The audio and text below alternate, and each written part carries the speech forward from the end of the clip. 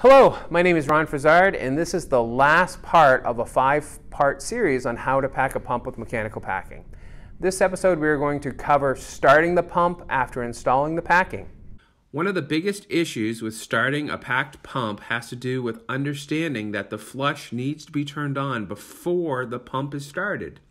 I've had many operators tell me that their training specifically told them to turn the pump on first before the flush.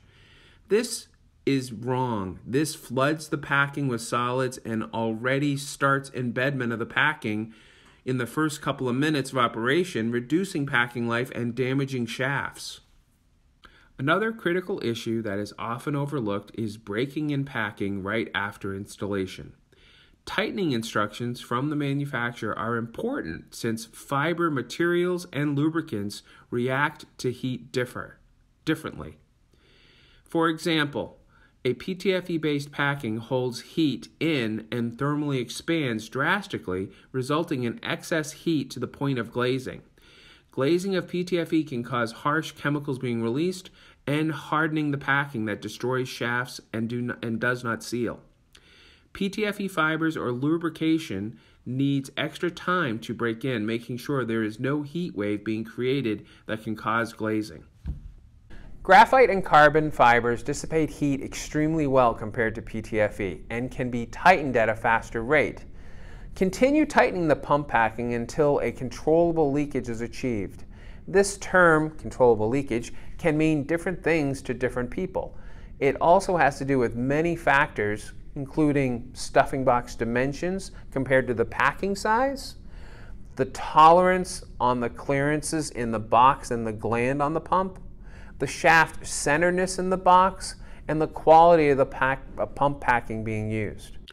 Regarding the quality of the packing, some issues to consider are the purity of the materials and the density and gaps in between the strands of the braid. This is based on the braiding machine's weights and tensions of the fiber during manufacture.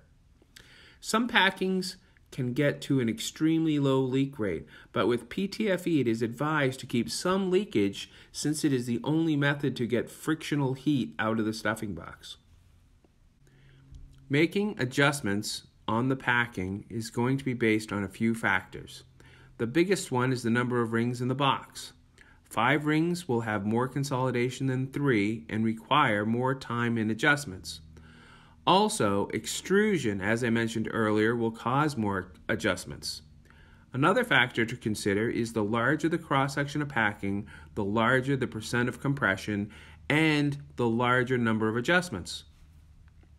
One technology that can be used to lower the amount of times pump packing needs to be adjusted is rotary live loading. By using springs on the bolts of the pump, it gives more travel in the connection.